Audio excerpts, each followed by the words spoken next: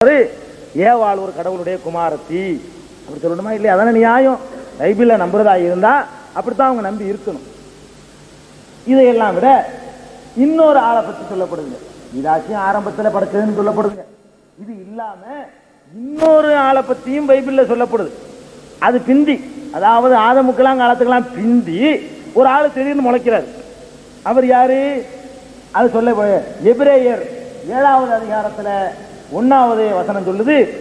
இந்த மெல்கிசேதேக்கு, அவர் மெல்கிசேதேக்கு, இந்த மெல்கிசேதேக்கு சாலேமின் ராஜாவும், சாலேம்ங்கிற ஊர், சாலேமின் ராஜாவும் உன்னதமான தேவனுடைய ஆசாரியனுமாய் இருந்தான்.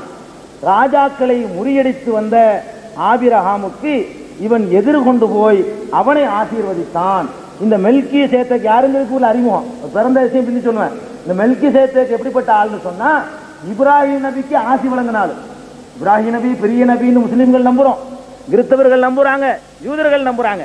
எல்லா 3 பெரிய சமயத்தவர்களும் மதிக்கக்கூடிய ஒரு நபி உலகத்தில் இருக்கிறாங்கன்னு சொன்னா அது இப்ராஹிம் அலைஹிஸ்ஸலாத்து வஸலாம் அவங்க தான். அவங்களுக்கே இந்த ஆள் யார் ஆசி வழங்கி இருக்கிறார்? யாரு? மெல்கிசேதேக்குன்னு அவருடைய பேரு. இவருடைய வரலாறு எப்படி? இவருக்கு தாய் யார் தகப்பன் யாருன்னு கேட்டா அதை பைபிள் சொல்லுது பாருங்க. இவன் தகப்பனும் தாயும் வம்ச வரலாறும் இல்லாதவன். இவன் தகப்பனும் தாயும் வம்ச வரலாறும் இல்லாதவன். அப்ப திடீர் பிறவி பிறந்திருக்காரு. எப்படி பிறந்தாருன்னு தெரியாம, தகப்பன் இல்லாம தாய் இல்லாம ஆபிரகாமுடைய காலத்துல, இப்ராஹிம் அலைஹிஸ்ஸலாமுடைய காலத்துல திடீர்னு ஒரு பிறவி பிறந்திருக்கு. பைபிள் சொல்லு, நான் சொல்லல, பைபிள்ல சொல்லுது. திடீர்னு சொல்லி ஒரு பிறவி உருவெடுத்திருக்காரு. இவர் எப்படிப்பட்டவர் கேளுங்க. பிறந்தது மட்டுமல்ல, இவன் நாட்களின் துவக்கமும் முடிவும் உடையவனாய் இராமல், இவனுக்கு நாட்களுடைய துவக்கமும் கிடையாது முடிவும் கிடையாதுன்னு சொல்லப்படுதுங்க. இயேசுவுக்கு ஒரு துவக்கம் இருந்துச்சு, இயேசுவுக்கு ஒரு துவக்கம் இருந்துச்சு. மரியாளுக்கு முன்னாடி அவர் இருக்கல. இல்ல, மரியாளுக்கு பிறக்கிறதுக்கு முன்னாடி யார் இருக்கல? இயேசு இருக்கல. கிபி 2000 சொல்றாங்கல்ல, 2000க்கு முந்தி கிமு தானே அவங்கள சொல்றாங்களே, கிறிஸ்துவுக்கு முந்திங்கிறாங்க. அப்ப கிறிஸ்துவுக்கு முந்தி கிமு எத்தனையோ கோடிக்கணக்கான ஆண்டுகள் இருக்கு. கிபி 2000 ஆயிடுச்சு. அப்ப இந்த கிமுக்கு முன்னாடி ஒருத்தருமே இயேசு இருந்ததில்லை. அந்த வார்த்தையை காட்டுது. கிறிஸ்துவுக்கு முன், கிறிஸ்துவுக்கு பின், கிமு கிபி பிரிக்கிறாங்களா இல்லையா? அப்ப கிறிஸ்துவுக்கு முன்னு ஒரு காலம் இருக்குல்ல. இங்க இந்த மெல்கிசேதேக்குங்கிற ஆள் இருக்காருல, இந்த ஆளுக்கு என்ன கிடையாது? முன்னு கிடையாது. இவன் நாட்களின் துவக்கமும் முடிவும் உடையவனாய் இராமல் தேவனுடைய குமாரனுக்கு ஒப்பானவனாய் என்றென்றைக்கும், இவர் முடிவும் போயிருக்கு. கொஞ்ச நாள், அதாவது மரித்து உயிர்த்து எழுந்தார்னு வச்சுக்கிட்டா கூட 3 நாள் குளோஸ் ஆயிருக்காருல, அல்லது 1.5 நாள் குளோஸ் ஆயிருக்காருல. அது எப்படின்னா சர்ச்சையில் பார்த்துக்கிறோம். 3 நாளா 1.5 நாளாண்டு, 3 நாளா 1.5 நாளா அவர் இணைஞ்சிருக்காரு, இல்லாம இறந்து போயிருக்கிறார். அவங்களை இப்போதைக்கு ஒத்துக்கிட்டு இருக்கிற கோட்பாடு பிரகாரம் அதுல சொல்லப்படுது, என்றென்றைக்கும் ஆசாரியனாக நிலைத்திருக்கிறான் என்று சொல்லி இந்த மெல்கிசேதேக்கு என்பவரை பற்றி எபிரேயர் என்ற ஆகமத்தில் 7வது அதிகாரம் 3வது வசனம் சொல்லுகிறது. அப்ப என்ன வழங்குது? அப்ப இந்த ஒரு ஆள், மெல்கிசேதேக்குன்னு ஒரு ஆள் இருந்திருக்காரு. இந்த ஆளுக்கு தகப்பன் கிடையாது, இந்த ஆளுக்கு தாயும் கிடையாது. திடீர்னு அப்ப உண்டாக்கப்பட்டவர், அப்ப உண்டாக்கப்பட்டவரும் இல்லை, அவருக்கு ஆதியிலிருந்து இருந்துகிட்டே இருக்கிறவர். நல்லா கவனிக்கணும், கடவுள் அம்சம்லாம் அந்த ஆளுக்கு நல்லா பொருந்துது. ஆதமுக்காவது ஒரு ஆரம்பம் இருந்துச்சு. ஒரு நாள் அல்லாஹ் படைச்சான்னு சொல்றோம், அவங்களும் சொல்றாங்க. ஏவாளுக்காவது ஒரு ஆரம்பம் இருந்துச்சு, அதுக்கு முந்தி இல்லாம இருந்துச்சு. இவன் யாருன்னு கேட்டா இவனுக்கு ஆரம்பமே கிடையாது. ஆரம்பமே இல்லைங்கிறது கடவுள் அம்சம், நல்லா கவனிக்கணும். ஆரம்பமே ஒரு ஆளுக்கு இல்லை. அதாவது எப்ப இருக்கிறான்னு கேட்டா அவன் எப்பவும் இருந்துகிட்டே இருக்கிறான். அப்படி சொல்வது கடவுளுக்கு உரிய ஒரு தனிப்பட்ட விசேஷமான ஒரு அம்சம். குர்ஆன்ல எப்படி சொல்லப்படுது? ஹுவல் அவ்வல், அவன்தான் அவ்வல், அவன்தான் எல்லாத்துக்கும் முதன்மையானவன் அப்படின்னு சொல்லப்படுது. இது இவ்வளவு கடவுள் அம்சம் இந்த மெல்கிசேதேக்கு என்பவருக்கு இருந்திருக்குது. இந்த ஆளுக்கு முடிவும் கூட கிடையாது. இந்த ஆளுக்கு என்ன இல்லை? முடிவும் கூட கிடையாது. அப்ப ஆரம்பமும் இல்லாம, முடிவும் இல்லாம, தாயும் இல்லாம, தகப்பனும் இல்லாம, என்றென்றைக்கும் ஆசாரியனாக நிலைத்து வேற இருக்கக்கூடியவனாக இந்த மெல்கிசேதேக்கு என்பவர் இருந்திருக்கிறார் என்று சொன்னால், அதை பைபிள் சொல்லுது என்று சொன்னா, இவரை ஏன் கடவுள்னு சொல்லல? இயேசுவை விட எத்தனை தகுதி இருக்கு? இயேசுவுக்கு இருக்கிறத எவ்வளவு தகுதிங்க இருக்குது? இவ்வளவு தகுதிகளை கொண்ட ஒரு ஆளை கடவுள்னு அவங்க சொல்லல. இந்த ஆளை நாங்களும் அறிமுகப்படுத்தணும், பைபிள் அறிமுகப்படுத்து. இப்படி ஒரு ஆளை இஸ்லாமிய ஒரு ஆளை இல்லை, இப்படி யாரை பற்றியும் சொல்லப்படலை. பைபிள் அடிப்படையில் நான் பேசுனேன். இந்த மாதிரியான ஒரு ஆளை பைபிளை அறிமுகம் செய்து அந்த ஆளை பிடிச்சிக்கிட்டு தேவகுமாரன் முதல்ல சொல்லிட்டு குறைஞ்சபட்சம் இவர் வேண்டாம் அடுத்த குமாரன் சொல்லணும். ஆதாம தேவகுமாரன் ஒத்துக்கணும். முதல்ல குமாரர்னா இந்த அர்த்தத்தில் கடவுளுடைய அம்சம் பெற்றவருங்கிற அர்த்தத்தில் ஒத்துக்கிறணும். அதுக்கப்புறம் இந்த மெல்கி சேத்தேக்குங்கிற ஒரு ஆளையும் தேவனுடைய குமாரன் ஒத்துக்கிறணும். அதுலயும் வஸ்திரங்களை ஒத்துக்கிறணும். அதை விட கொஞ்சம் சேகை கொஞ்சம் குறைச்சி கொஞ்சம் அந்தஸ்தை குறைச்சி இவர் கொஞ்சம் அடுத்த அந்தஸ்துல உள்ள தேவகுமாரன் சொல்லணும்.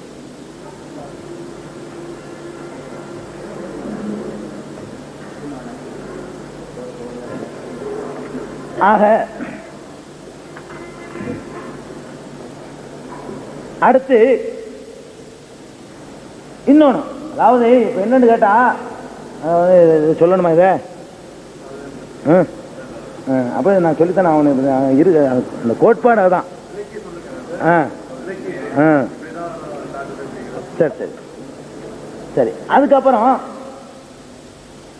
ஈசா அலைஹிஸ்ஸலாம் அவர்கள், நான் நேற்று சொல்வதாக சொன்ன விஷயமும் கூட இது.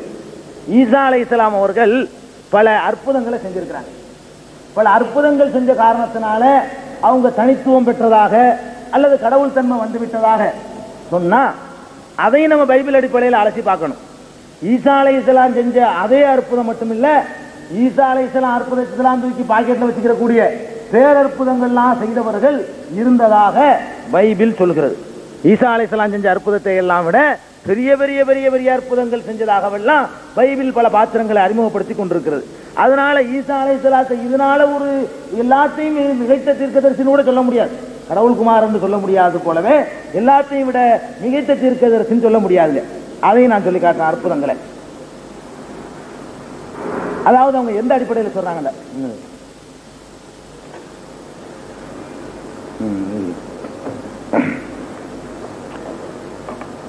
தலைவன் ஒருவன் வந்து அவரை பணிந்து, என் மகள் இப்பொழுதுதான் மரித்து போனாள், ஆகிலும் நீர் வந்து அவள் மேல் உமது கையை வையும், அப்பொழுது பிழைப்பாள் அப்படின்னு சொல்லிட்டு ஈசா அலைஹிஸ்ஸலாத்து, அந்த மரித்ததுக்கு ஆதாரம் சொல்லணும் இல்லையா?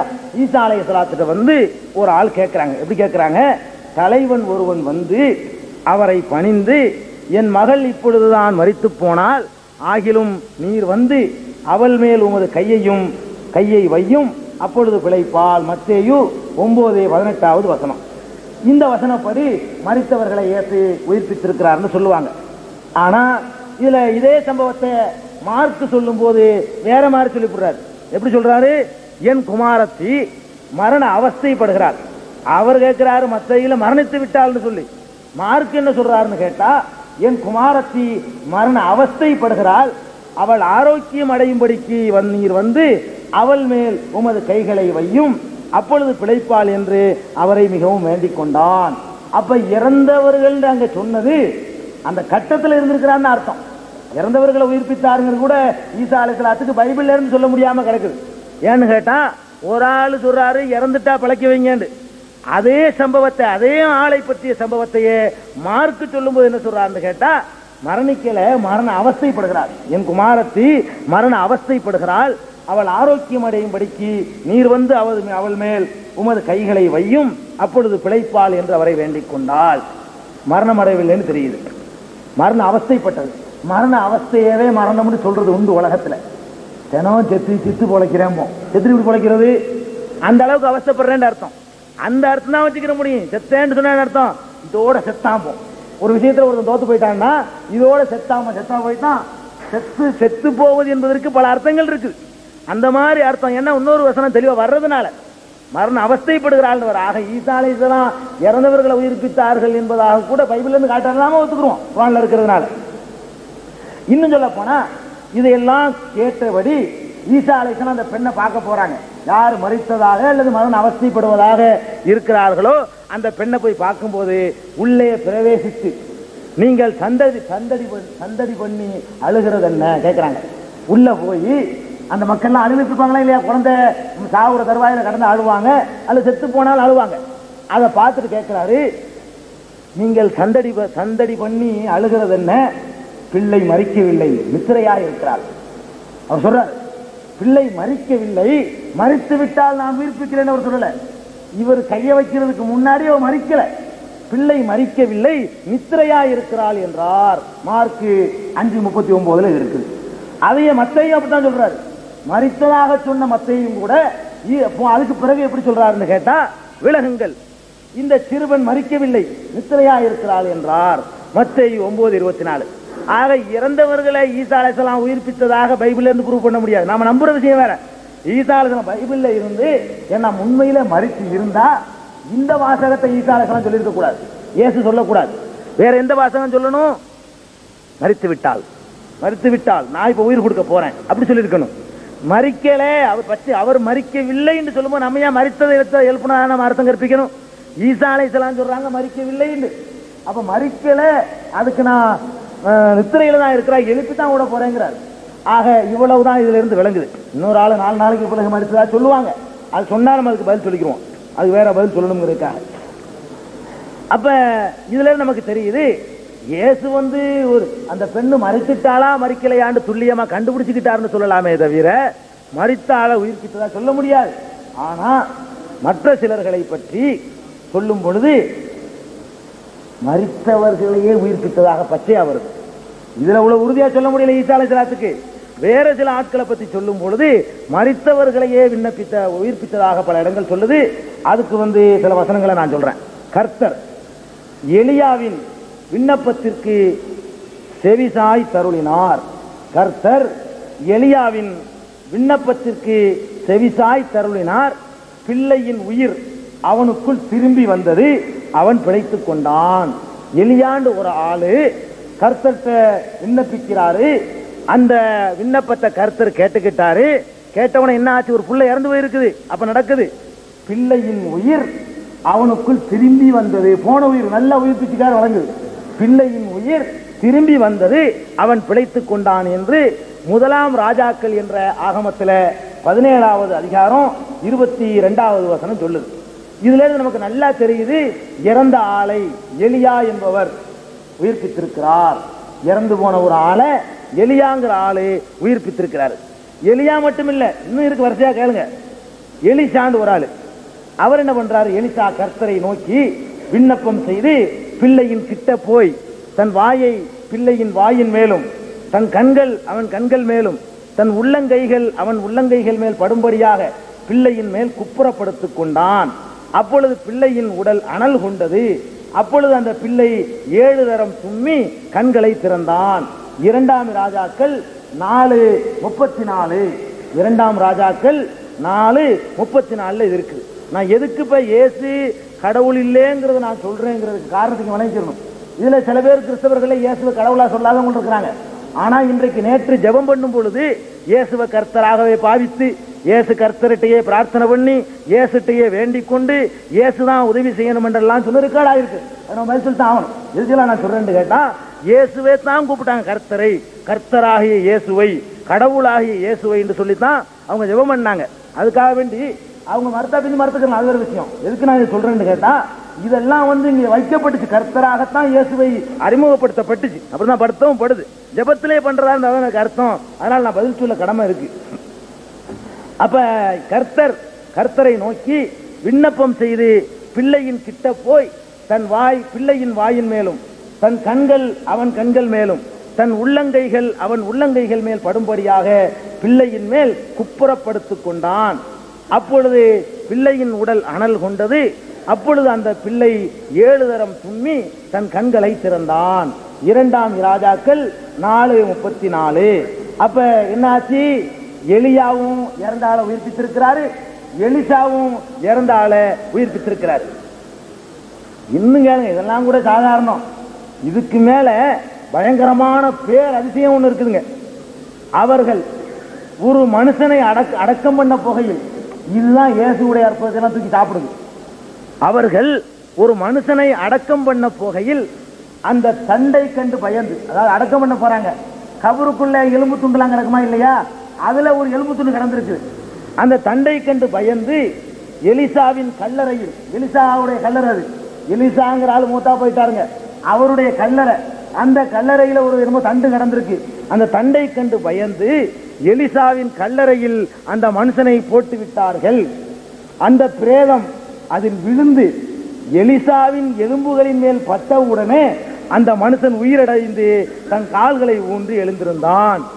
எலிசா மௌத்தா போன பிறகு கூட ஒரு எலும்பு உயிர்ப்பிச்சுக்கிட்டு இருக்கு. இயேசு உசுரோட தான் உயிர்ப்பிச்சுட்டு இருந்தாரு. இந்த எலிசா உயிரோடு இருக்கும்போது நிறைய பேர் உயிர்ப்பித்தாரு. இந்த ஆளுடைய எலும்புல கொண்டு போய் ஒரு பிணம் பட்ட உடனே அது காலை ஊனிட்டு எந்திரிச்சு நிற்கிறான். இது யார் சொல்றா? நான் சொல்லல, பைபிள் சொல்லுது. 2 ராஜாக்கள்ல 13வது அதிகாரம் 21வது வசனம் சொல்லுது. இது இயேசுடைய அற்புதத்தோட பெரிய அற்புதம் இல்லையா? ஒருவேளை இயேசு கொஞ்சம் பேரை உயிர்ப்பித்தார்னு சொல்றாங்களே, அதெல்லாம் கூட இந்த எலிசாவுடைய எலும்பு கையில வச்சிருந்திருப்பான்னு நான் நினைக்கிறேன்.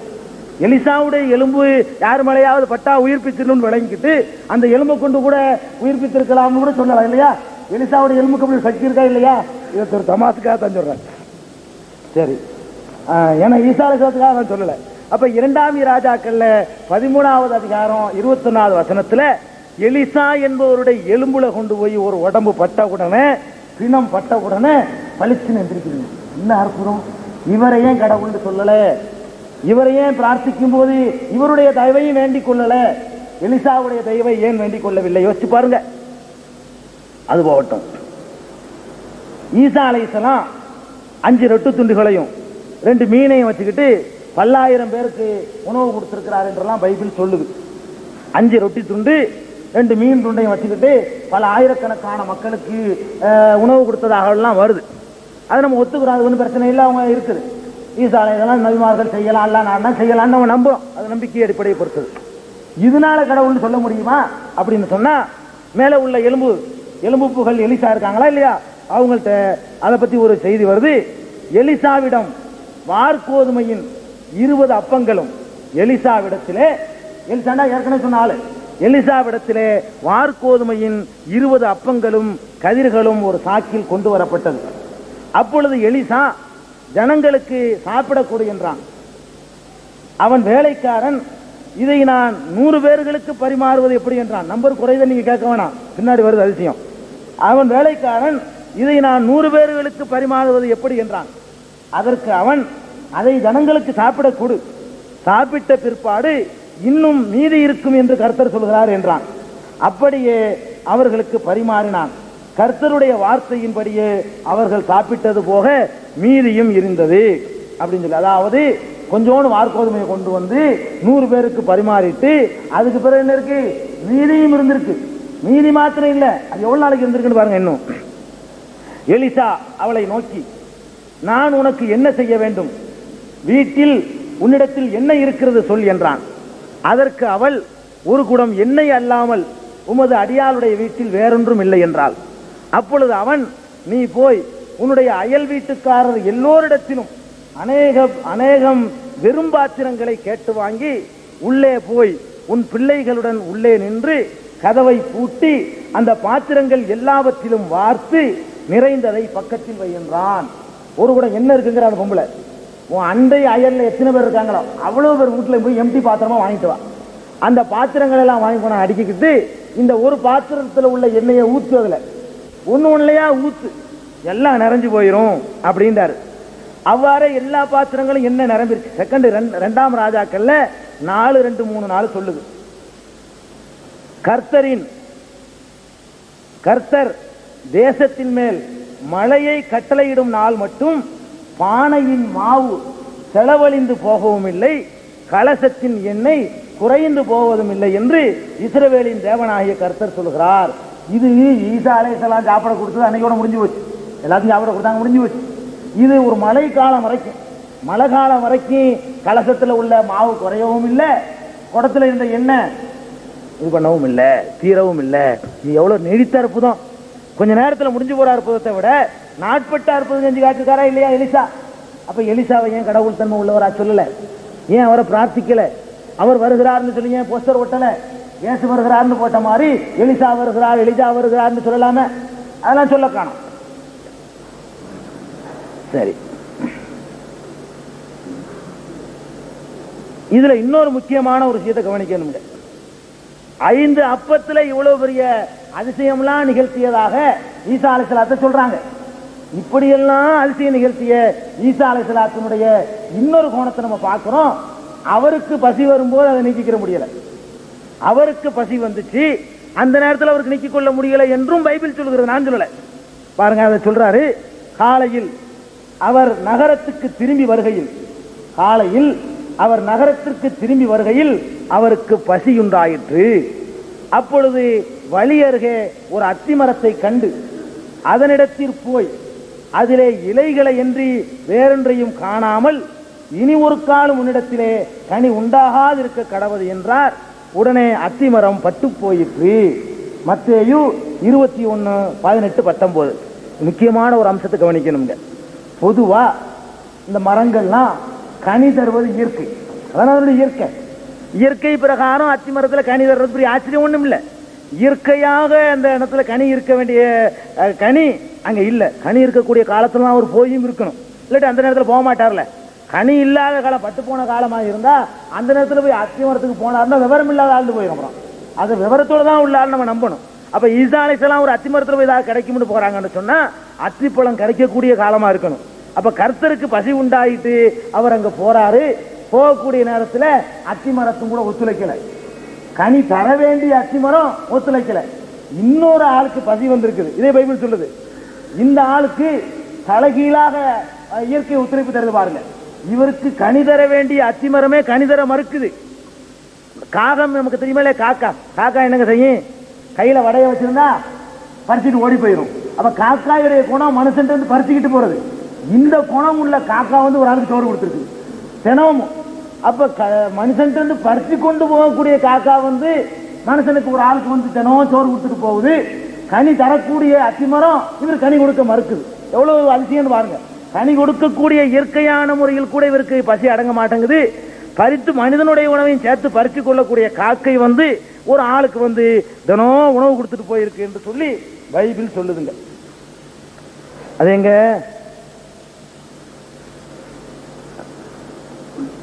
காகங்கள் அவனுக்கு, எலியாவுக்கு முதல் நாள் தான் காகங்கள் அவனுக்கு. ஏன் ஒரு ஆளை நான் குறிப்பிட்டு சொல்றேன்னு கேட்டா, ஒவ்வொரு அற்புதத்துக்கும் வெவ்வேறு ஆளை காட்டினா எல்லாம் சேர்ந்து செஞ்சாங்களான்னு கேட்டுருவாங்க. நான் எலியா எலிசாண்டு எல்லாத்தையும் கொண்டு வர்றது காரணம், நிறைய பேர் செஞ்சிருக்கிறாங்க அற்புதம். இது வந்து அவர் உயிர்ப்பிச்சாரு, இவர் அதை செஞ்சாரு, இவர் செஞ்சு ஹோல்சேலா எல்லாம் செஞ்சிருக்காங்களான்னு கேட்கக்கூடாது. அதுக்கு தான் ஈசா அலைஹிஸ்ஸலாம் செஞ்ச அவ்வளவு அற்புதத்தையும் இந்த எலியா எலிசாவே செஞ்சிருக்கிறாங்க. அவ்வளவும் அதுக்காகத்தான் நான் சொல்லிட்டு வரேன், அவரு கூடவே செஞ்சிருக்கிறாங்க. காகங்கள் அவனுக்கு, எலியாவுக்கு, அவனுக்குங்கிறது எலியாவுக்கு, எலியாவுக்கு நாங்க இல்ல, அவனுக்குண்டா முன்னாடி வசனத்தை படிச்சா எலியாவை பத்தி சொல்லப்படுது.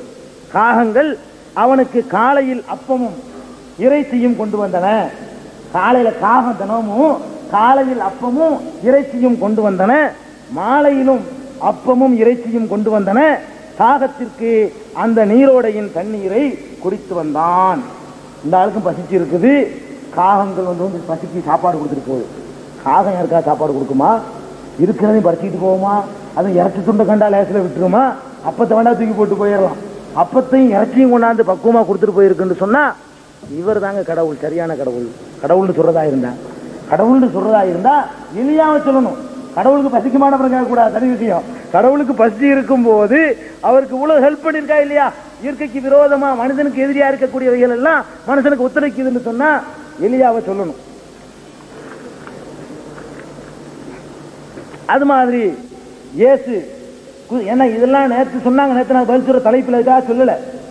குஷ்டரோகி உயிர்ப்பித்ததால நான் சொல்லுவேன்னு சொல்லியிருக்கேன், அதனால விவரமா நான் சொல்லணும். இயேசு குஷ்டரோகிகளை குணப்படுத்தி இருக்கிறார்னு சொல்றாங்க. சரி, குணப்படுத்தி இருக்கிறார், அதனால கடவுள் தன்மை வந்துருச்சுன்னு அர்த்தமா? நிறைய பேர் குணப்படுத்திருக்கிறாங்களே. ஈசா அலைஹிஸ்ஸலாம் குணப்படுத்தின மாதிரியே நிறைய பேர் இதே மாதிரி குணப்படுத்திருக்கிறாங்க. நிறைய பேரெல்லாம் நான் சொல்ல மாட்டேன், அதே எலிசா எலியாவை தான் சொல்ல போறேன். அப்பொழுது எலிசா அவனிடத்தில்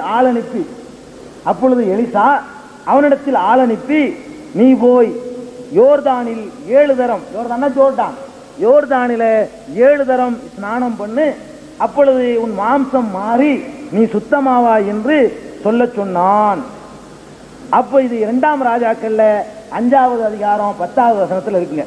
அப்பொழுது அவன் இறங்கி தேவனுடைய மனுஷன் வார்த்தையின்படியே யோர்தானில் 7 தரம் முழுகின போது அவன் மாம்சம் ஒரு சிறுபிள்ளையின் மாம்சத்தை போல் மாறி அவன் சுத்தமானான். என்ன நோயின்னு உங்களுக்கு தெரியலேன்னு கேட்கலாம். இதுக்கு முன்னுள்ள வசனங்கள்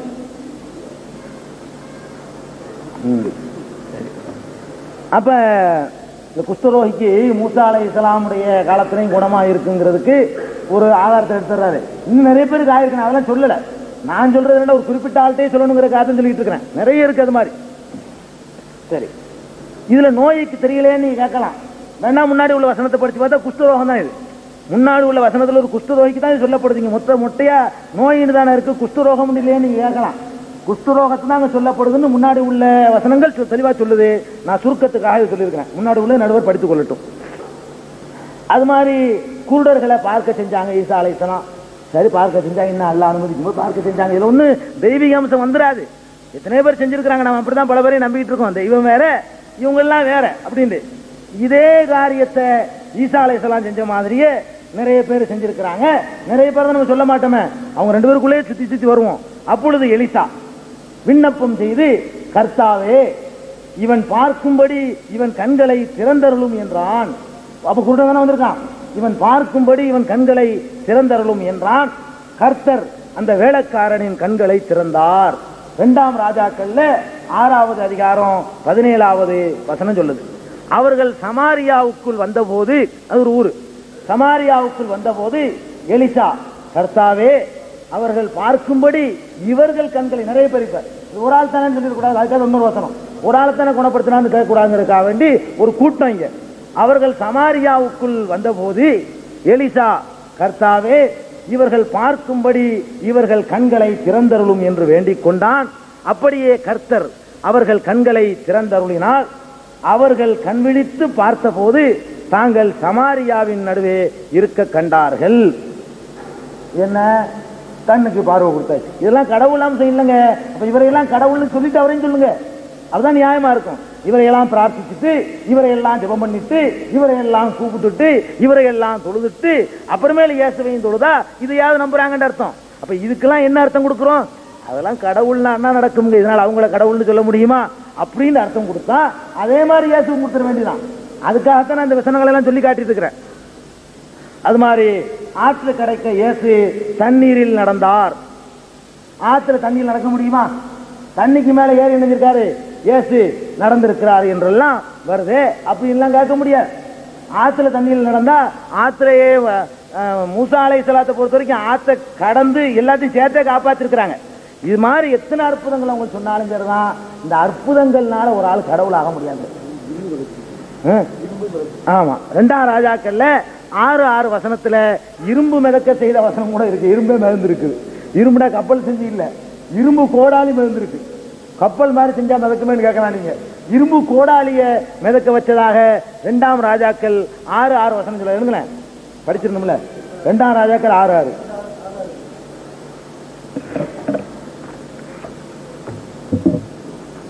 தேவனுடைய மனுஷன் அது எங்கே விழுந்தது என்று கேட்டான். அவன் அந்த இடத்தை காண்பித்த போது ஒரு கொம்பை வெட்டி அதை அங்கே எரிந்து அந்த இரும்பை மிதக்க பண்ணி, அந்த இரும்பை உள்ள போச்சுங்க, அது மிதக்க பண்றாரு. அப்ப மனுஷன் இருந்துச்சு தண்ணியில் நடக்கிறத விட மனுஷனாச்சு தண்ணியில தம் கட்டி கூட நிக்கலாம், உள்ள போகாம. இரும்பு தம் கட்டிலாம் நிக்க முடியாது, இரும்புலாம் மிதந்துதான் இருக்கு. இப்படி எல்லாம் அற்புதங்களை அடிப்படையாக கொண்டுகிட்டுலாம் ஒரு ஆளை கடவுள் அம்சம் பொருந்தியவராக சொல்ல முடியாது. அதுலயும் போக ஈசா அலைஹிஸ்ஸலாம் நிறைய அற்புதம் செஞ்சாங்கல்ல. இந்த அற்புதங்களை செஞ்சுட்டு, இது முக்கியமான அம்சங்க, இந்த அற்புதங்களை எல்லாம் செஞ்சுட்டு அவங்க என்ன சொன்னாங்க? குர்ஆன் சொல்லுது அல்லாஹ்வுடைய அனுமதியை கொண்டு செஞ்சதாக சொன்னதாக. அதை விட்டுருவோம், பைபிள்லயே நம்ம எடுப்போம். இந்த அற்புதங்களை எல்லாம் செஞ்சுட்டு ஈசா அலைஹிஸ்ஸலாம் என்ன சொன்னாங்க? நான் சுயமாய் ஒன்றும் செய்கிறதில்லை. அவங்க சொல்றாங்க, நான் சுயமாய் ஒன்றும் செய்கிறதில்லை, நான் கேட்கிறபடியே நியாயம் தீர்க்கிறேன். எனக்கு சித்தமானதை நான் தேடாமல் என்னை அனுப்பின பிதாவுக்கு சித்தமானதையே நான் தேடுகிறபடியால் என் தீர்ப்பு நீதியா இருக்கிறது. நான் சுயமா ஒன்றும் செய்யறது, அதனாலதான் அவருக்கு நினைச்சதெல்லாம் கைகூட முடியல. சுயமா செய்யறதா இருந்தா அத்தி மரத்தை காட்சி தொங்கிருக்கணுமா இல்ல? போகும்போதே கடவுள் எப்ப என்ன நடக்கும்னு நாடுறாரோ அப்பத்தான் எனக்கு ஏதாவது செய்ய முடியுமே தவிர சுயமா நான் ஒன்றும் செய்யறது இல்லை. அது மாதிரி அவங்க சொல்றாங்க. நான் இது யோவான் 5:30. இப்ப நான் சொன்ன வசனம் யோவான்ல 5:30, 5வது அதிகாரம் 30வது வசனத்துல இருக்குது. நான் தேவனுடைய விரலினாலே பிசாசுகளை துரத்துகிறபடியால் நானா செய்ய மாட்டேன். தேவனுடைய விரல்னால, விரல்ங்கிற வல்லமைக்கு சொல்லப்படும் பொதுவாகவே தேவனுடைய விரலினாலே பிசாசுகளை துரத்துகிறபடியால் தேவனுடைய ராஜ்யம் உங்களிடத்திலே வந்திருக்கிறது அப்படிங்கிறாரு. அந்நாளில் ஈசா அலைஹிஸ்ஸலாம் சொல்றாங்க, அந்நாளில் அநேகர் என்னை நோக்கி கர்த்தாவே கர்த்தாவே உமது நாமத்தினாலே தீர்க்க தரிசனம் உரைத்தோம் அல்லவா, உமது நாமத்தினாலே பிசாசுகளை துரத்தினோம் அல்லவா, உமது நாமத்தினாலே அநேக அற்புதங்களை செய்தோம் அல்லவா என்பார்கள். என்னை நோக்கி ஈசா அலைஹிஸ்ஸலாம் சொல்றாங்க, மறுமையில அந்நாளில் அநேகர் என்னை நோக்கி கர்த்தாவே கர்த்தாவே உமது நாமத்தினாலே தீர்க்க தரிசனம் உரைத்தோம் அல்லவா, உமது நாமத்தினாலே பிசாசுகளை துரத்தினோம் அல்லவா, உமது நாமத்தினாலே அநேக அற்புதங்களை செய்தோம் அல்லவா என்பார்கள். அப்பொழுது நான் ஒரு காலம் உங்களை நான் அறியவில்லை, அக்கிரம செய்கைக்காரரே என்னை விட்டு அகன்று போங்கள் என்று அவர்களுக்கு சொல்லுவேன். மறுமை நாளில் கைவிட்டுருவேங்கிறாங்க ஈசா அலைஹிஸ்ஸலாம். ஈசாவை ஜெபிச்சு விட்டு ஈசாவை வாங்க ஈசாவை காப்பாத்துங்கன்னு சொல்றாங்களே, இந்த ஆட்களுக்கு ஈசா அலைஹிஸ்ஸலாம் மறுமையில சொல்லக்கூடிய பதில் குர்ஆன்லயே அல்லாஹ் சொல்லி காட்டுறான். குர்ஆன்லயும் இருக்கு நம்பர்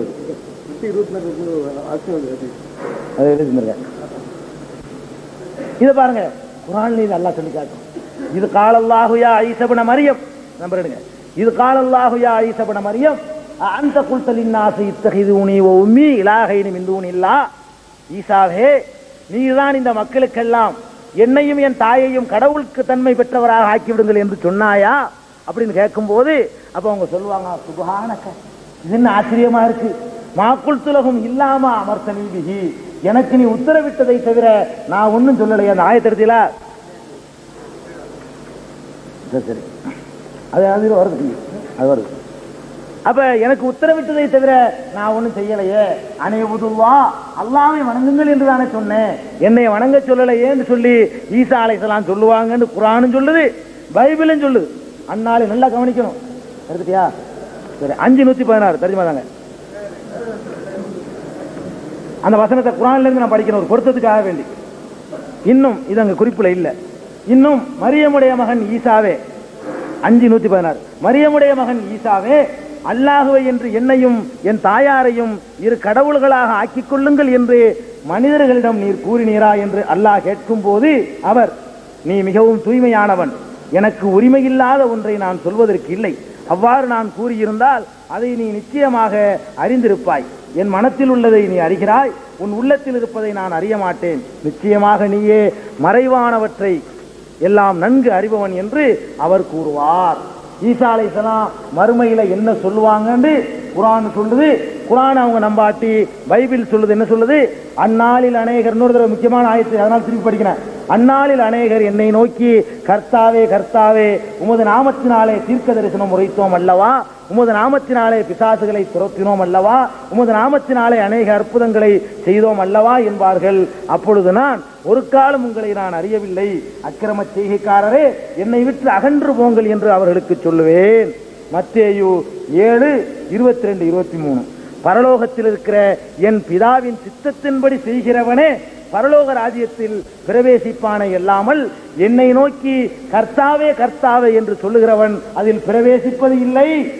மத்தேயு 7:21. ஈசா அலைஹிஸ்ஸலாம் சொல்றாங்க, பரலோகத்தில் இருக்கிற என் பிதாவின் சித்தத்தின்படி செய்கிறவனே பரலோக ராஜ்யத்திலே பிரவேசிப்பானே அல்லாமல் என்னை நோக்கி கர்த்தாவே கர்த்தாவே என்று சொல்லுகிறவன் அதில் பிரவேசிப்பது இல்லை. மத்தேயு 7:21. இப்படி ஏராளமான அற்புதங்களை அவங்க செஞ்சாலும் கூட தன்னை யாருன்னு அடையாளம் காட்டிட்டாங்க. ஆனா நான் கர்த்தம் இல்லப்பா, நான் இறைவன் நினைக்கும் போது செய்வேன், பிதாவுடைய சித்தத்தின்படி செய்வேன், இல்லாட்டி செய்ய முடியாது, எனக்கே கடவுள் அம்சம் கொடுத்தீங்கன்னா மறுமையில காலவாரி விட்டுருவேன், ஜாக்கிரதையா இருந்துக்கிறங்க சரிக்கிறான். அது மாத்திரமில்ல, ஈசா அலைஹிஸ்ஸலாம் நினைச்ச நேரத்துல எல்லாம் அற்புதம் செய்யல, கடவுள் சித்தப்படித்தான் செஞ்சார் என்பதற்கு இன்னும் பல வசனங்கள் நமக்கு சான்றா இருக்கு பைபிள்ல இருந்த. பாருங்க, அங்கே அவர் சில நோயாளிகளின் மேல் கைகளை வைத்து அவர்களை குணமாக்கினதே என்று வேறொரு அற்புதமும் செய்யக்கூடாமல் அவர்களுடைய அவிசுவாசத்தை குறித்து ஆச்சரியப்பட்டு கிராமங்களிலே சுற்றி திரிந்து உபதேசம் பண்ணினார். மார்க் 5:6 இது இருக்கு, மார்க்ல இருக்குது.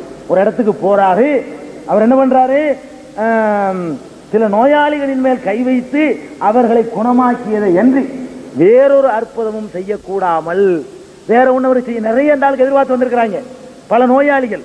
இவர் சில நோயாளிகளை மட்டும் குணப்படுத்திருக்காரு, மற்ற சரக்கு ஒண்ணும் செய்யல. அப்ப அந்த மக்கள்லாம் என்ன செஞ்சிருக்கிறாங்க, அவிசுவாசம் கொண்டார்களாம். விசுவாசம் கொள்ளல அவங்க. அவிசுவாசம் தான் அர்த்தம், எதிர்பார்த்துக்கு உள்ளது. அவர்கள் விசுவாசம் கொள்ளாம போயிட்டாங்களாம். அப்ப அவங்க ரொம்ப எதிர்பார்த்திருக்காங்கன்னு விளங்குது. அவங்க எதிர்பார்த்ததையே இவர் செஞ்சிருந்தாருன்னு சொன்னா அவங்களுடைய விசுவாசம் அதிகமாயிருக்கும் சொல்லியிருக்கணும். இவர் இந்த குணப்படுத்துறதை தவிர வேற ஒன்றும் செய்யல. நல்லா கவனிங்க, அவர்ல முக்கியமான வசனம் இது. அங்கே அவர் என்ன, அவர் நினைச்சதெல்லாம் செஞ்சாருங்கிற மாதிரி சித்தரித்து இருக்கிறாங்க. கையை வச்சா குணமாயிரும், காலை வச்சா குணமாயிரும், நினைச்சேன் இப்படி எல்லாம் கிடையாதுன்னு பைபிள் சொல்லுதுங்க.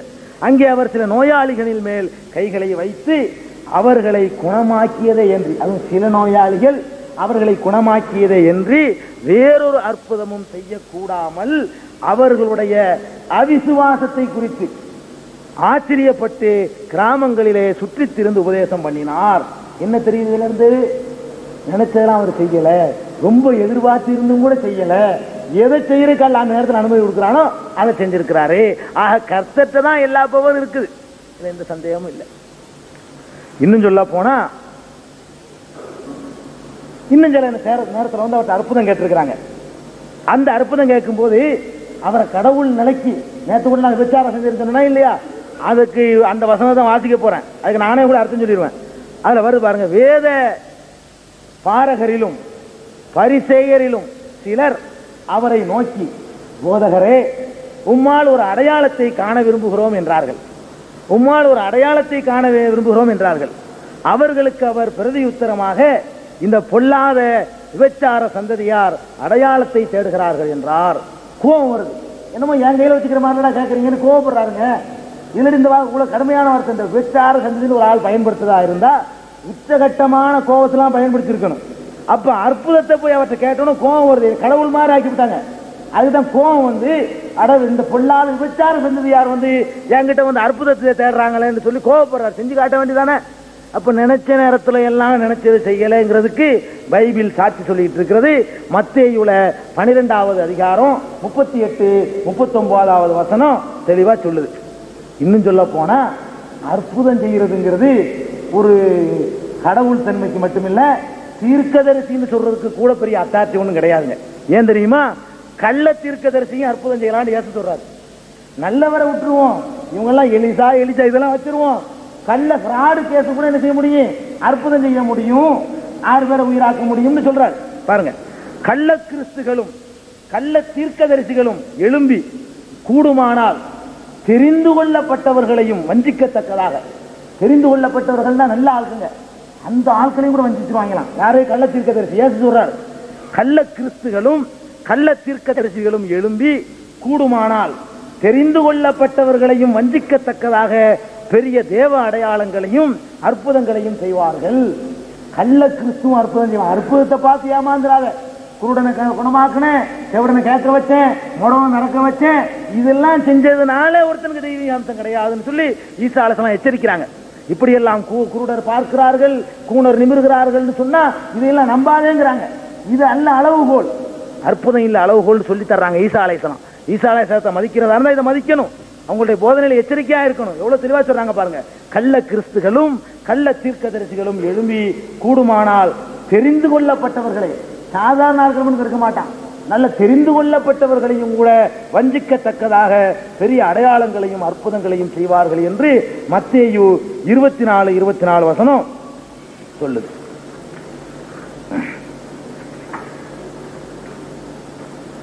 இதெல்லாம் பாருங்க. இன்னொருத்தர்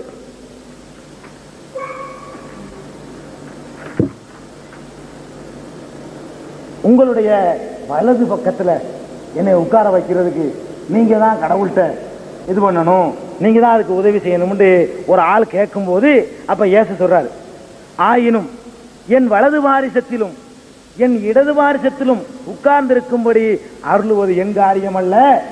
என் வலது பக்கம் நீ உட்கார்ந்துக்க, என் இடது பக்கத்தில் நீ உட்கார்ந்துக்க சொல்லுவது என் காரியம் அல்ல. என் பிதாவினால் எவர்களுக்கு அது ஆயத்தம் பண்ணப்பட்டிருக்கிறதோ அவர்களுக்கே அது உரியது என்றார்.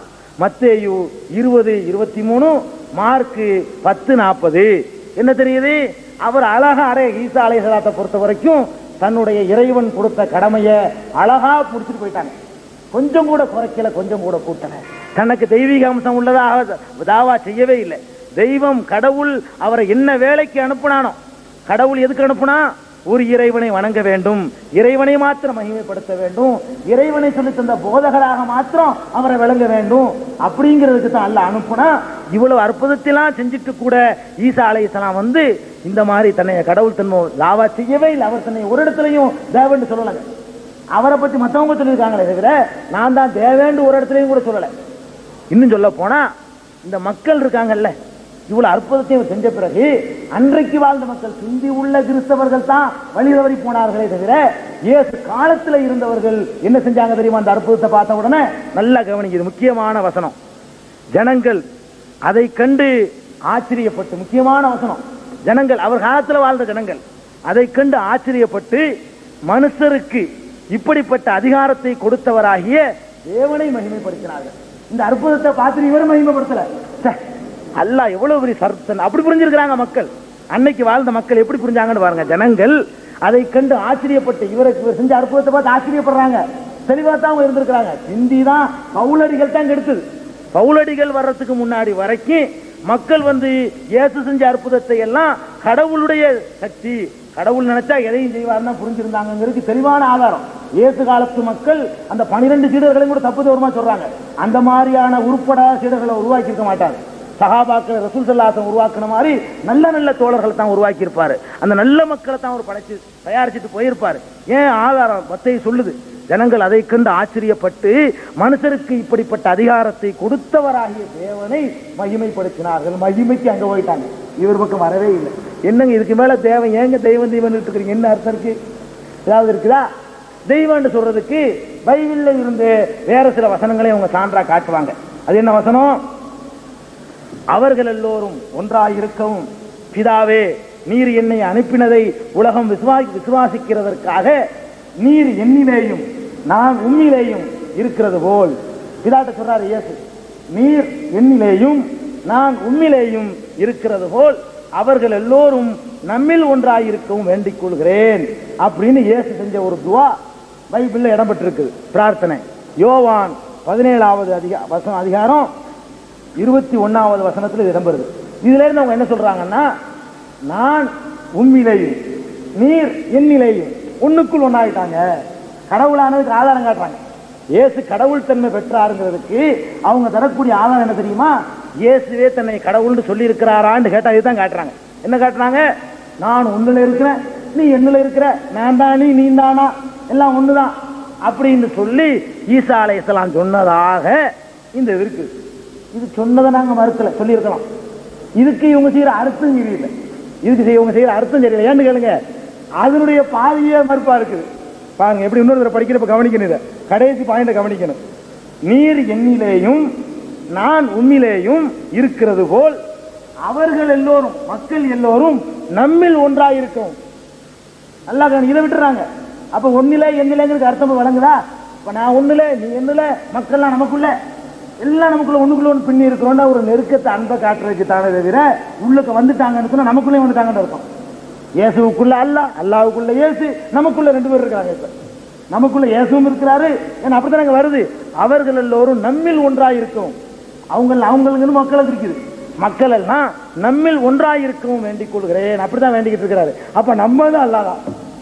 இயேசு அல்லாஹ்னு சொன்னா நம்ம அல்லாஹ்வுக்கு நாம தான், இயேசுவும் நாம தான். நாமே அல்லாங்க, நாமே இயேசுங்க, 2 மாவம் ஆயிரும். இயேசுவு கூட அல்லாஹ் மட்டும் தான் இருந்தாரு. நாமள்கிட்ட இயேசுவும் இருக்கிறாரு, அல்லாஹ் இருக்காரு. 2 அர்த்தம் கொடுத்தான். அதான் அர்த்தம் இருக்கு. இதெல்லாம் ஒரு நம்ம எல்லாம் ஒண்ணுக்குள்ள ஒண்ணு சொல்ல மாட்டோமா? ஒரு ஆளை பார்த்துக்கிட்டு நாங்க ஒண்ணுக்குள்ள ஒண்ணு என்ன அர்த்தம்? உள்ள நுழைஞ்சு ஒண்ணுக்குள்ள ஒண்ணு ஆயிட்டோன்னு அர்த்தமா? ஒண்ணுக்குள்ள ஒண்ணுண்டா ஒரு சும்மா நெருக்கன்னு அர்த்தங்க.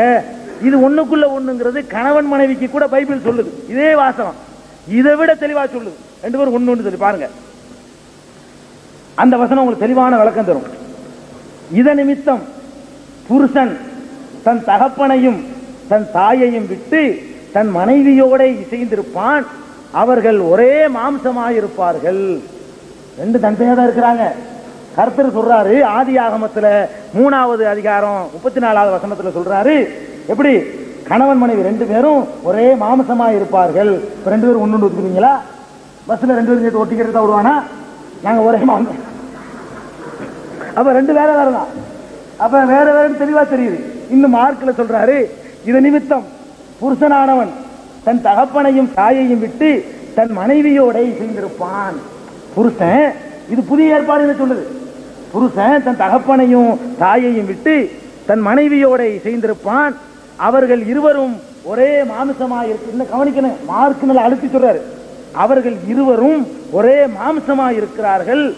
இவ்விதமாய் அவர்கள் இருவராய் இராமல், நல்லா கவனிக்கணும், அவர்கள் இருவராய் இராமல் ஒரே மாம்சமாய் இருப்பார்கள்.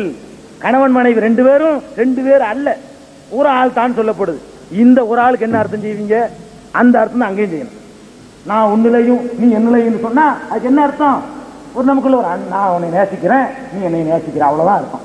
கணவன் மனைவி ஒன்னா இருப்பாங்க, என்ன அர்த்தம்? கணவன் புருஷனை நேசிப்பான், கணவன் மனைவியை நேசிப்பான், மனைவி கணவன் நேசிப்பா. இதனது அர்த்தம். இந்த அர்த்தத்துல சகஜமா பயன்படுத்தப்படுது பைபிள்ல. நானா சொல்றேன், இதை பைபிள் தான் சொல்லுது. ஒரே மாம்சம், ரெண்டு பேரும் ஒண்ணு இல்ல, ரெண்டு பேரும் ரெண்டு இல்ல, ரெண்டு ஒண்ணுதான், ஒரே மாம்சம் தான். இது மார்க்கு 10வது அதிகாரம் 7-8வது வசனத்துல சொல்லப்படுது. அப்ப இதையெல்லாம் வச்சுக்கிட்டு தேவன் ஒரு ஆதாரம் சொல்ல முடியாது அப்படின்னு சொன்னா இதை சொல்லணும். கணவன் மனைவி ரெண்டு பேரும் ஒண்ணு எல்லாத்திலையும் ஒத்துக்கணும், ரெண்டு பேரும் ஒண்ணு எல்லா விஷயத்திலும் ஒத்துக்கணும். அது மாதிரி அவங்க நடத்துற எல்லாத்திலையும் ஒன்னா தான் கருதுவோம். அதுக்கு ஒத்துக்கிட்டாங்கன்னா இதையும் ஒத்துக்கலாம். அதுக்கடுத்து இயேசுவே ஆண்டவர்னு சொல்லி இருக்கிற பல இடங்கள்ல பைபிளே சொல்லுத, ஆண்டவர்னு சொன்னதுனால நாங்க அவரை தேவர்னு சொல்றோம் அப்படின்னு சொல்றதும் வாதமும் வைக்கிறாங்க.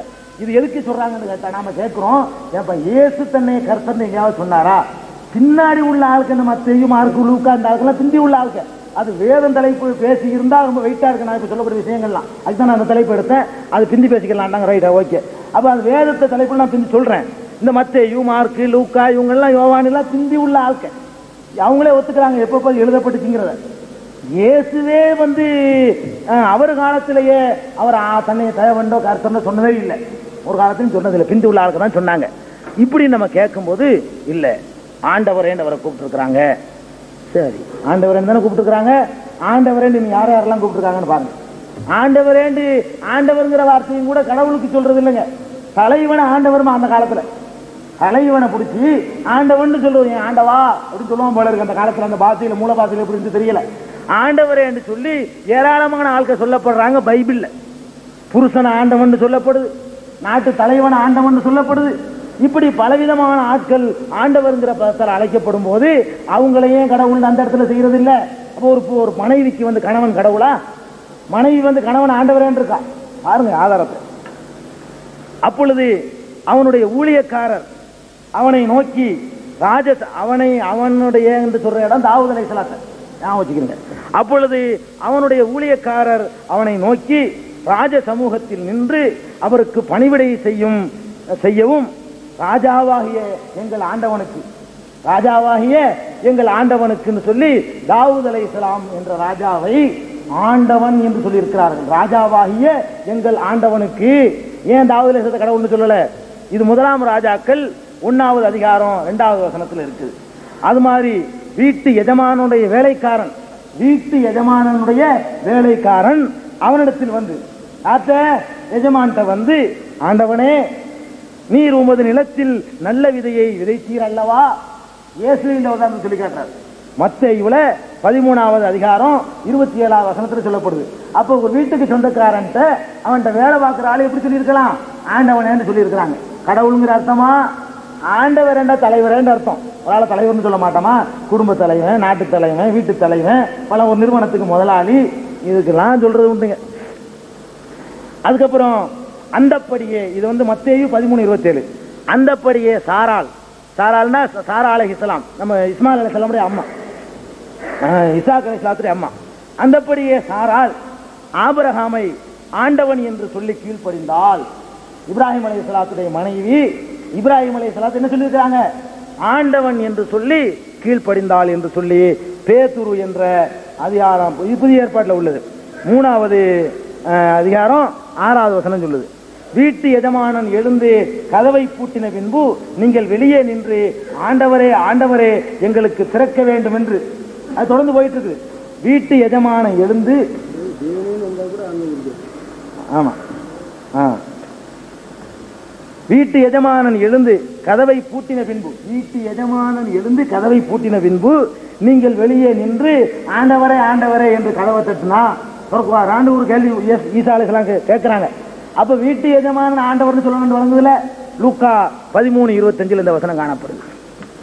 நம்முடைய ஆண்டவனாகிய தாவீதுக்கு தெரியாமல், இந்த கதை என்னங்கிறது பின் நான் சொல்லுவேன், யாரோட நிப்பாட்டுறேன், ஆண்டவனுங்கிற வார்த்தைக்காக மட்டும் தான் எடுத்துருக்கிறேன். நம்முடைய ஆண்டவனாகிய தாவீதுக்கு தெரியாமல் அப்படின்னு ஒரு வாசகம் பைபிள்ல 1 ராஜாக்கள்ல 1வது அதிகாரம் 11வது வசனத்துல பயன்படுத்தப்படுது. இன்னும் சொல்ல போனா போப்பாண்டவருங்கிறாங்க ஒரு ஆளை பிடிச்சிருப்ப கடவுள் அர்த்தமா? போப்பாண்டவர் இருக்காரு இல்ல, போப்பாண்டவர் ஒத்துக்கிற மாட்டாங்க, அது ஒரு விஷயம். சில பேர் ஒத்துக்குறாங்க, சில பேர் ஒத்துக்க மாட்டாங்க. ஆண்டவர்னு சொல்லுவது கடவுளுக்கு உள்ளது இல்லைங்க, அதுக்கு சொல்றேன். ஆண்டவர்னு சொல்லுவது நல்ல மனுஷன், தலைவன் அப்படின்னு அர்த்தம் தான். அந்த பைபிள் பாச பிரகாரம் நாம அது கூட சொல்ல மாட்டோம், சந்தேகம் வர்றதுனால. நாம ஒரு ஆண்டவர் விளங்காம சொல்லுவான். நாம இந்த மாதிரிலாம் ஒரு குழப்பம் வர்றதுனால இஸ்லாமியர்களை பொறுத்த வரைக்கும் ஆண்டவர்ங்கிற பதத்தை நம்ம யாருமே பயன்படுத்த மாட்டோம். ஏன்? இதெல்லாம் வந்துருச்சு, அடுத்தது சரியா அனர்த்தத்தை புரிஞ்சுக்கிறாதனால, இந்த மாதிரி வந்துட்டதுனால கடவுளை கூட அவண்டு போட்டு விட்டுருவோம். ரெண்டுன்னு நினைச்சிடக்கூடாதுங்கிறது அவ்வளவு ஜாக்கிரதையா நம்மள இருந்துட்டு இருக்கோம். இது என் ஆண்டவனாகிய ஏசாவுக்கு அனுப்பப்படுகிற வெகுமதி அப்படின்னு சொல்லப்படுது. ஆண்டவனையே விட்டு போடுங்க, தேவனேன்னு சொன்னா கூட அது கூட கடவுளுக்கு சொல்ற வார்த்தை இல்லை. ஈசாவை தேவனேன்னு கூட யாராவது கூப்பிட்டு இருந்தா கூட மூசாவையும் தேவனேன்னு கூப்பிடப்பட்டிருக்கு. பாருங்க, கர்த்தர் மோசேயை நோக்கி பார், உன்னை நான் பார்வோனுக்கு தேவனாக்கினேன். பார்வோனுக்கு மூசாவுக்கு தேவனாக்குறார் கடவுள்.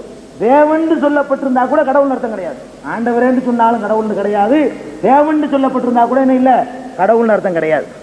ஆக இதையெல்லாம் வச்சுக்கிட்டு கடவுள்னு சொல்றதுக்கு ஆண்டவரேன்னு சொன்னாலும் சரி, பைபிள் பிரகாரமே பவுலடிகள் உண்டாக்குன சுவிசேஷத்தின்படியே தவிர பைபிள்ல உள்ள ஏற்பாடுகள் பிரகாரமே கூட ஈசா அலைஹிஸ்ஸலாத்தை ஒரு தீர்க்கதரிசி என்றுதான் சொல்ல வேண்டுமே தவிர அவர்களை கடவுள் அம்சம் பெற்றவராக சொல்வதற்கு இடமே இல்லை.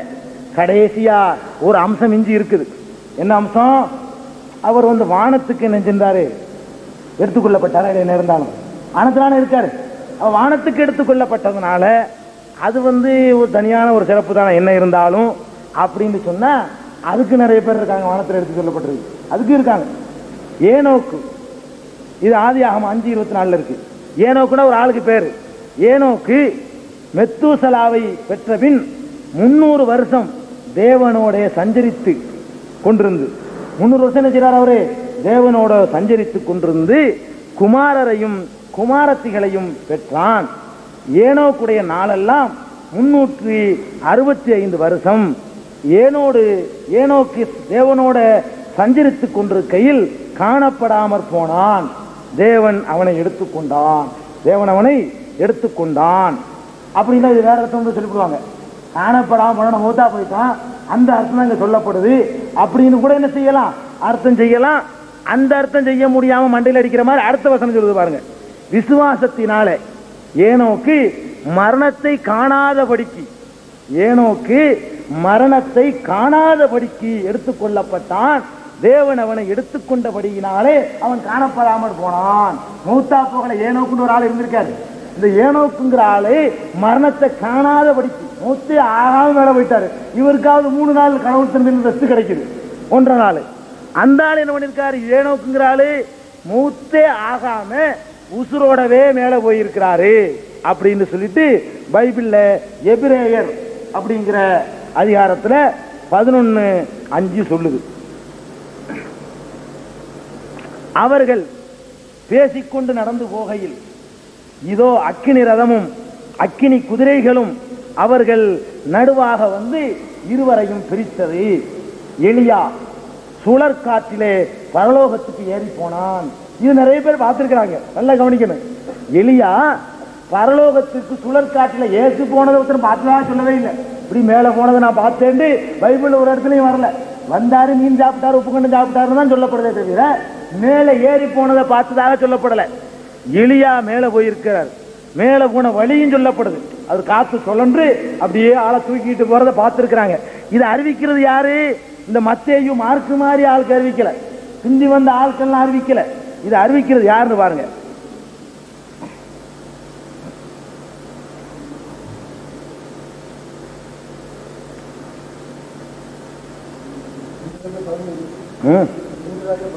எலிசா இல்ல அதுல தான் வருது. அதாவது இது 2ஆம் ராஜாக்கள்ல 2:11 வருது. இத சொல்றவர் யார் தெரியுமா? எலியா எலியா சுழல் காட்டுல போனார்னு சொல்றது யாருன்னு கேட்டா எலிசா சொல்றாரு. நல்லா கவனிக்கணும். எலியா போனார்னு சொல்லக்கூடிய ஆளு எலிசாவாக்கும். எலும்பு புகழ் எலிசா. அப்ப அறிவிக்கக்கூடிய ஆளு சரியான நம்பிக்கையான ராவி, இது நம்பிக்கையான அறிவிப்பாளர். இல்ல மத்தேயு மார்க்கு மாதிரி ஈசாவுக்கு பிந்தி வந்த ஆளுக்கு கிடையாது. அப்ப வானலோகத்துக்கு சுழற் காட்டுல ஏறி போனார் எலியா என்று எலிசா சொல்றாரு. அப்ப எவ்வளவு வெயிட்டானதா இருக்கும், உண்மையானதா இருக்கு. அப்ப எலியா மேல அப்படி உசுரோட அப்படி ஏறி போயிருக்கிறாரு. அதை எலிசா சொல்றதாகத்தான் அந்த அதிகாரமே சொல்லுது. 2ஆம் ராஜாக்கள் 2:11 முன்பின் படிச்சோம்னா அதை அறிவிக்கிறது எலிசா. அப்ப பலமான சாட்சியத்தோட நிரூபிக்கப்பட்டது. ஏனோக்கும் போயிருக்கிறார் மரணத்தை காணாதபடிக்கு, எலியாவும் போயிருக்கிறாரு. ஏன் மரணத்துக்கு பிறகு போனவரை விட மரணத்தை காணாதபடிக்கு போவது கடவுள் தன்மைக்கு ரொம்ப நெருக்கமானது இல்லையா? மரணிக்கிறது என்பதே ஒரு பலவீனம் தானே, என்ன இருந்தாலும் மனித பலவீனம் தானங்க. மரணிக்காம இருக்கிறது இறைத்தன்மைக்கு ஒத்தது. அப்ப மரணிக்காமலேயே உயிரோட மேல போயிருக்கிறாங்களே, அந்த எலியாவையும் அந்த ஏனோக்கையும் ஏன் கடவுள்னு சொல்லல? புரியல, பைபிள புரியல. பைபிள்ல உள்ள கருத்தை சரியா புரிஞ்சா, சேர்த்தது எது ஒரிஜினல் எதுன்னு பிரிச்சறிஞ்சு புரிஞ்சுக்கிட்டா இந்த கோட்பாட்டுக்கு ஈசாலுக்கு சம்பந்தமே கிடையாது. நீங்க சொல்லப்பட்ட கோட்பாடு சரி. இன்னொரு முக்கியமான விஷயம் பரிசுத்த ஆவி. என்ன இருந்தாலும் ஈசா அலைஹிஸ்ஸலாம் பரிசுத்த ஆவியால் நிரப்பப்பட்டிருந்தார். நேத்து நான் சொல்லுவேன்னு சொன்னா இல்லையா? பரிசுத்த ஆவியால் நிரப்பப்பட்டிருந்தார்னு சொல்றாங்க. ரைட். பரிசுத்த ஆவியால் நிரப்பப்பட்டதுனால கடவுள் ஆயிர முடியுமா? கடவுள் தன்மையில கொஞ்சமாச்சு கடவுளை வந்துருமான்னு கேட்டா வராது. வரும்னு சொன்னா இந்த பரிசுத்த ஆவி பட்டியல் நிறைய தர்றேன், இவ்வளவு வரையும் கடவுள்னு சொல்லணும். அவன் கர்த்தருக்கு முன்பாக பெரியவனாயிருப்பான். இங்க அவன் சொல்வது யோவானை பற்றி, யஹ்யா அலைஹிஸ்ஸலாத்தை பற்றி. அவன் கர்த்தருக்கு முன்பாக பெரியவனாயிருப்பான். திராட்சை ரசமும் மதுவும் குடியான். தன் தாயின் வயிற்றில் இருக்கும் போதே பரிசுத்த ஆவியால் நிரப்பப்பட்டிருப்பான். தேவ தூதன் கப்ரியேல் என்று சொல்லக்கூடிய ஜிப்ரீல் அலைஹிஸ்ஸலாம் இந்த வார்த்தையை சொல்றாங்க. தாயின் வயிற்றில் இருக்கும் போதே பரிசுத்த ஆவியால் நிரப்பப்பட்டிருப்பான் என்று லூக்கா 1:15 சொல்லுது. பரிசுத்த ஆவி நம்பர் 1 யாரு? யஹ்யா அலைஹிஸ்ஸலாம், யோவான். எலிசபெத் யஹ்யாவுடைய அம்மா, யோவானுடைய அம்மா, ஜக்கரியாவுடைய மனைவி. எலிசபெத் மரியாளுடைய வாழ்த்துதலை கேட்ட பொழுது அவளது வயிற்றில் இருந்த பிள்ளை துள்ளிற்று. எலிசபெத் பரிசுத்த ஆவியினால் நிரப்பப்பட்டிருந்தாள். லூக்கா 1:41.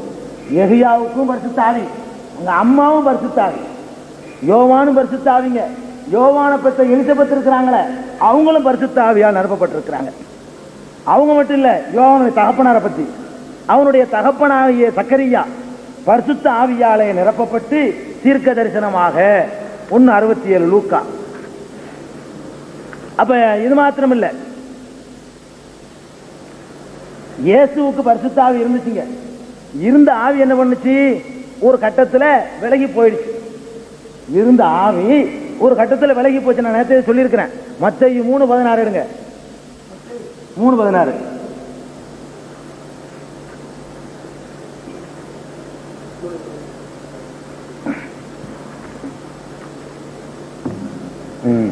இயேசு ஞானஸ்நானம் பெற்று ஜலத்திலிருந்து கரையேறின உடனே இதோ வானம் அவருக்கு திறக்கப்பட்டது. தேவ ஆவி புறாவை போல் இறங்கி தம்மேல் வருகிறதை கண்டார். அப்ப கற்பத்தில் இருந்த பரிசுத்த ஆவி போயிட்டு மறுபடியும் ஞானஸ்நானம் பெற்றோன்னா வந்திருக்கு. யோவானுக்கு இருந்துகிட்டே இருந்திருக்கு, விலகி போனதாக ஒரு குறிப்பையும் காண முடியல. அது மாத்திரமல்ல, இயேசு தம் சீடர்களை நோக்கி சொல்றார் பாருங்க, பேசுகிறவர்கள் நீங்கள் அல்ல, உங்கள் பிதாவின் ஆவியானவரே உங்களில் இருந்து பேசுகிறார். நீங்க பேசுற சத்தியமா இருந்தா பேசுறது நீங்கள் அல்ல, உங்கள் பிதாவின் ஆவியானவரே பேசுறார். நம்மளும் பரிசுத்த ஆவி தான். சத்தியத்தை பேசுனா நம்மளும் யாருதான்? பரிசுத்த ஆவி தான். பரிசுத்த ஆவிங்கிறது அதான் உண்மையை பேசுறதுன்னு சொல்றது, அவ்வளவுதாங்க. பரிசுத்த ஆவினா உண்மையை சத்தியத்தை எடுத்து சொல்றது சொல்லப்படக்கூடிய வார்த்தை. அப்பொழுது சிமியோன் என்னும் பெயர் கொண்ட ஒரு மனுஷன் எருசலேமிலே இருந்தான். அவன் நீதியும் தேவபக்தியும் உள்ளவனாயும் இஸ்ரவேலின் ஆறுதல் வர காத்திருக்கிறவனாயும் இருந்தான். அவன் மேல் பரிசுத்த ஆவி இருந்தார். சிமியோன் ஒரு ஆள் இருந்திருக்காருங்க. அவரை பத்தி லூக்கா சொல்றாரு 2:25. சிமியோன்கிற ஆள்ல அவனுக்கு மேல பரிசுத்த ஆவி இருந்தார் அப்படின்னு சொல்லப்படுது. இந்த சங்கதிகளை குறித்து நாங்கள் அவருக்கு சாட்சிகளாக இருக்கிறோம். தேவன் தமக்கு கீழ்ப்படுகிறவர்களுக்கு தந்தருளின பரிசுத்த ஆவியும் சாட்சி என்றார்கள். யாருக்கெல்லாம் பரிசுத்த ஆவி இருக்கு? யாரெல்லாம் தேவனுக்கு கீழ்ப்படிஞ்சு நடக்கிறாங்களோ அவங்களுக்கெல்லாம் தேவன் பரிசுத்த ஆவியை தந்தருளுகிறார் அப்படின்னு தான் அதுக்கு அர்த்தம். அவன் வர்ணபான்னு ஒரு ஆளை பற்றி சொல்லப்படுது. இது அப்போஸ்தலர் நடவடிக்கைகள்ல 5:32 இருக்குது. இப்ப வாசிக்க போறது அதுலயே 11:24. அவன் தான் வர்ணபாசுங்கிறவள் அந்த ஆளு. அவன் நல்லவனும் பரிசுத்த ஆவியினாலும் விசுவாசத்தினாலும் நிறைந்தவனுமாயிருந்தான். பரிசுத்த ஆவி பர்னபாவுக்கு இருந்திருக்குது. அது மாதிரி அப்பொழுது விசுவாசமும் பரிசுத்த ஆவியும் நிறைந்தவனாகிய ஸ்தோவானையும் பிலிப்பையும் பிரகோரையும் நிக்கோனோரையும் தீமோனையும் பர்மனாவையும் யூத மார்க்கத்தமைந்தவனான அந்தியோகிய பட்டணத்தானாகிய நிக்கோலாவையும் தெரிந்து கொண்டுன்னு சொல்லுவது. இங்க என்ன வருது? அப்பொழுது விசுவாசமும் பரிசுத்த ஆவியும் நிறைந்தவனாகிய ஸ்தோவானையும், ஸ்தோவான்கிறாள் பரிசுத்த ஆவி நிறைஞ்சிருக்காரு, பிலிப்பையும் பிரகோரையும் நிக்கானோரையும் தீமோனையும் பர்மனாவையும் யூத மார்க்கத்தமைந்தவனான அந்தியோகிய பட்டணத்தானாகிய நிக்கோலாவையும். இவ்வளவு பேருக்கு என்ன இருந்திருக்கு? பரிசுத்த ஆவி இருந்துச்சு. அப்போஸ்தலர் நடவடிக்கைகள்ல 6:5 சொல்லுது. உன்னிடத்தில் ஒப்புவிக்கப்பட்ட அந்த நற்பொருளை நமக்குள்ளே வாசம் பண்ணுகிற பரிசுத்த ஆவியினாலே காத்துக்கொள் அப்படின்னு சொல்லி 2 தீமோத்தேயுல 1:4 சொல்லுது. தீர்க்க தரிசனமாவது ஒரு காலத்திலும் மனுஷருடைய சித்தத்தினாலே உண்டாவதில்லை. தேவனுடைய பரிசுத்த மனிதர்கள் பரிசுத்த ஆவியினாலே ஏவப்பட்டு பேசினார்கள். பரிசுத்த ஆவி இயேசுவுக்கு ட்ரேட் மார்க் இல்லை. யாரெல்லாம் உள்ளத பேசுறாங்களோ அவங்களுக்கெல்லாம் பரிசுத்த ஆவி என்று சொல்லப்படுது. கணக்கு வழக்கு இல்லாத பரிசுத்த ஆவி. அதை விட்டுருங்க.